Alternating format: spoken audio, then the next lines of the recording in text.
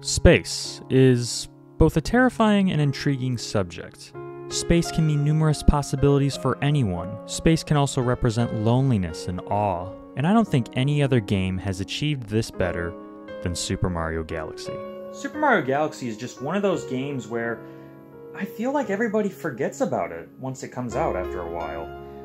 I don't think it gets the recognition it deserves nowadays. Well, I mean, yes, it's true that the game is still talked about to a certain degree, and it sold very well when it came out.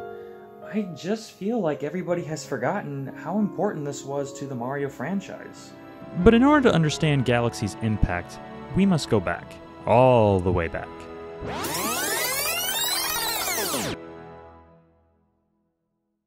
Are you with me?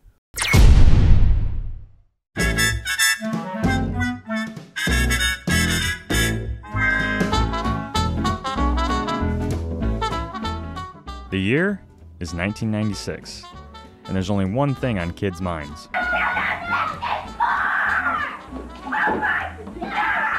Every kid that year wished for the same thing, a Nintendo 64 to play the new hit game, Super Mario 64.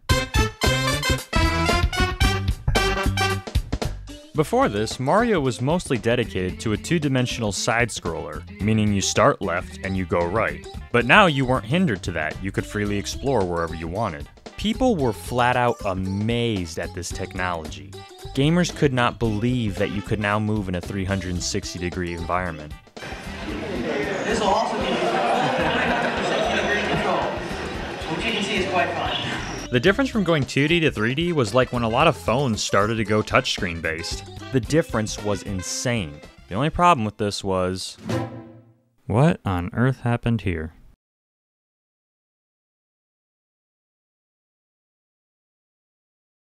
They played GoldenEye with this. This is when Grandma stopped playing video games. Not saying the N64 controller is bad. I mean, this gives us the power of the Z-axis. It's just bad in a different way. You see, games were getting more complex, more complicated. There was a need for more memory, more stories, and yes, more buttons. But did they really have to design this around E.T.'s hand? I mean, with Nintendo, most things on a video game controller can be traced back to a Nintendo remote. When it comes to the 4 face buttons, the shoulders, L and R buttons, the rumble vibrations, the D-pad. This one pioneered both the rumble features as well as the control stick. I mean, after this, PlayStation even revised their PS1 controller to have sticks. But I'm sorry for all you N64 lovers, but this controller just feels bad. Not terrible, but bad. Anyway, I grasp this thing, my brain just says it's wrong! The N64 also had problems technically compared to its competitor, the PlayStation. While load times are almost non-existent because of the cartridges, memory was a huge issue. For example, Final Fantasy VII was released on the PlayStation on 3 discs. If the game was released on the Nintendo 64, it would have been spread out over 30 cartridges. That's how big of a difference there was. Even Satoru Iwata, Nintendo's former president of Japan, said this about the N64 when working on it. Nintendo 64 had a number of restrictions, but it truly was a full-blown 3D machine. Nonetheless, the limits it had were such that, unless you used it right, it wouldn't run well. With Nintendo 64, the size of textures was severely limited. If you didn't conceive something clever when making the data, the processing speed would drop dramatically. Nintendo sales of the N64 finally ceased in 2004, with a total of 32 million units sold worldwide. While not terrible numbers, but compared to Nintendo's previous console sales and their competitor the PlayStation, it was a massive disappointment, both worldwide and specifically in Japan. So with Nintendo's next console, would they dominate the market once again? Would Nintendo learn from their mistakes and create an amazing console once again? Well, let's see.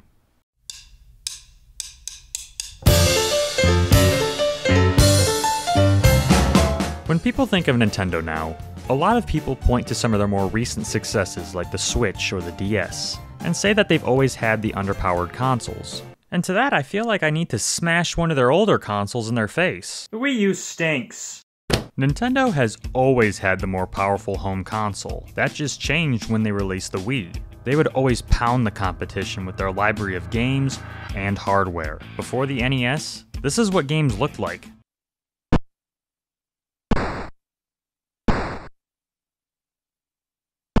Now they look like this.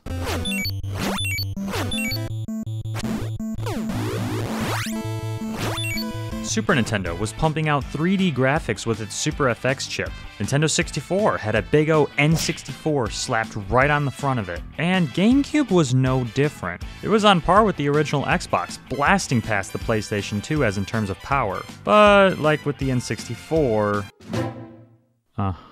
The GameCube is one of my favorite consoles, period. Everything from the design to it, to the controller, to the games, Nintendo was on fire this generation. But these discs, man. Sure, they're cute, but like with the previous console, these discs couldn't hold any storage. Compared to an Xbox or a PlayStation 2 DVD, GameCube discs could only hold about 1.5 gigabytes of space, while a PlayStation 2 or Xbox disc could hold up to about 4.5 gigabytes. That's a big difference! So while games that were on other consoles could easily run on a GameCube, some decided to skip it because of these discs. But that being said, Nintendo's own first-party titles, they knocked it out of the park. So many great games were on this console, from Wario World, Metroid Prime, Star Fox Assault, Paper Mario: The Thousand Year Door, and Zelda. And one of the best games on that console was their flagship Mario title, Super Mario Sunshine. Despite what many people say about Super Mario Sunshine nowadays, it's one of my favorites. Everything in this game, from the cool hub world to all of its secrets to how precise the controls are. Super Mario Sunshine is lightning in a bottle, just like Super Mario 64. But there are issues.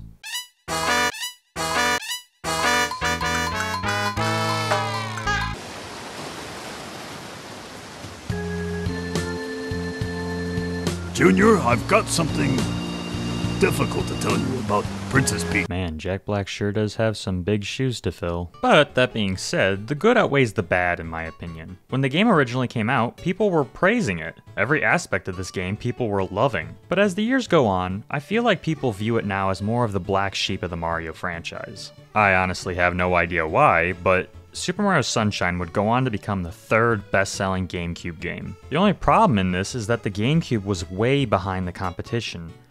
I mean, it sold okay, but at the time, this was Nintendo's least-selling home console, even less than an N64. Don Payne, who was a marketing director for Nintendo, had this to say regarding the GameCube's failure to compete with the Xbox and the PlayStation. With hindsight, I don't think we should have been trying to go after the same audience. Going head-to-head against competitors who had squarely positioned 16 to 35-year-old products, and who ours maybe didn't chime in as much with.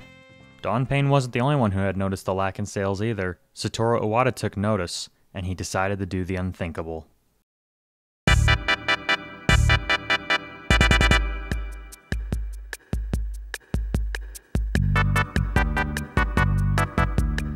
With Satoru Iwata noticing declining sales in their consoles, even though they were more powerful and right behind the competition, they decided that their next console shouldn't be focused on graphical capabilities, but instead follow their handheld route, use weaker hardware, and push that to the limit with a great library of games.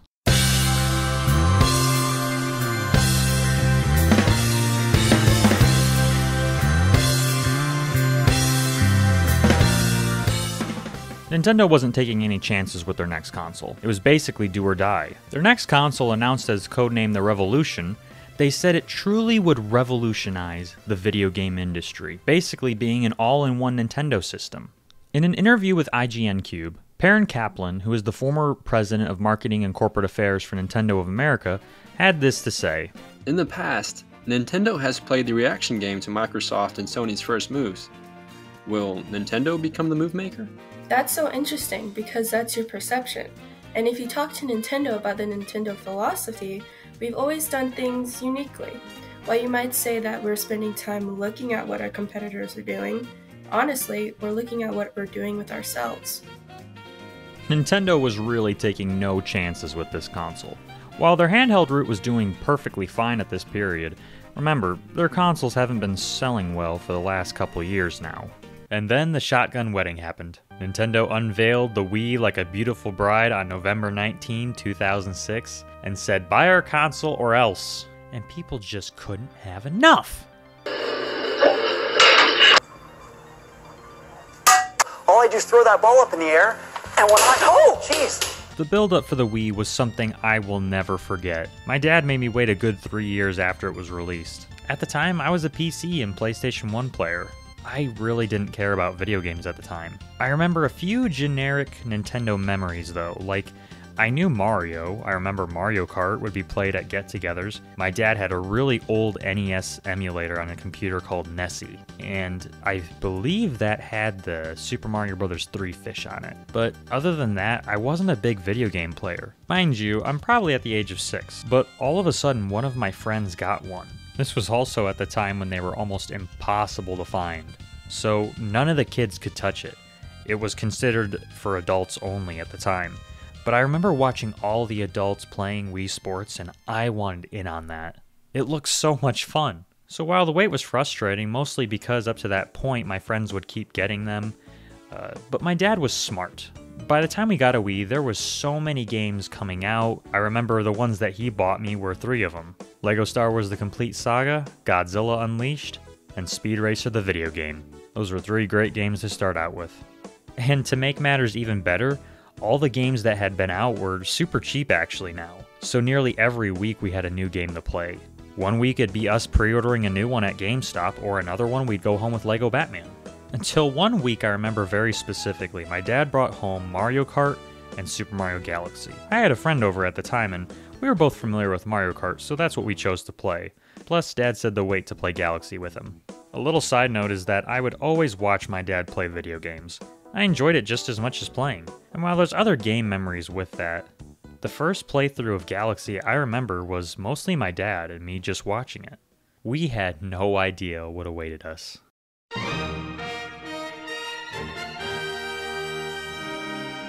This is one of my favorite games of all time. Super Mario Galaxy took everything from Sunshine and 64 but simplified it by trimming the fat of those games. The game starts with a very simplistic intro, and a gorgeous soundtrack to boot.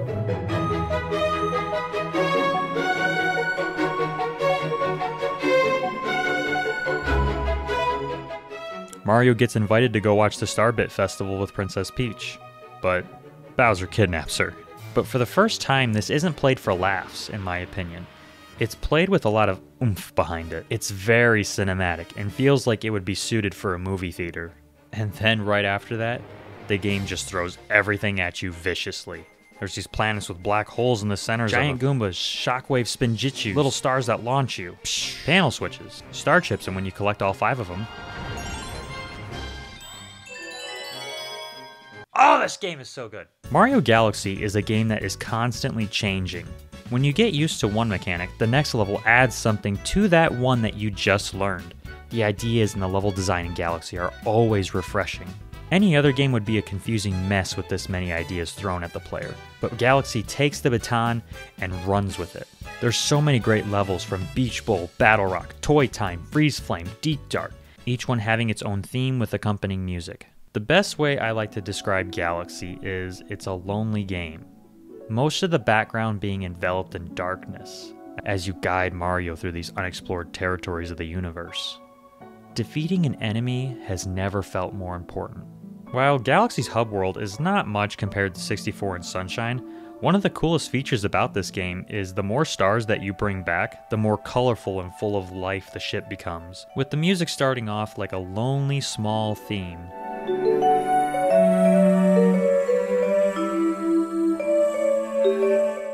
To a booming orchestral sweep.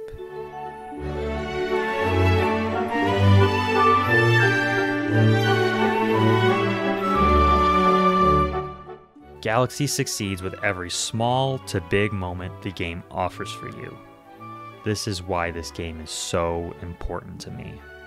Super Mario Galaxy will always remain special to me, not just because of how good of a game it is, but the memories that came with it. The best way to play this game, in my opinion, is alone and secluded, when it's dark outside and it's nighttime, with nothing but the light of the TV illuminating your face.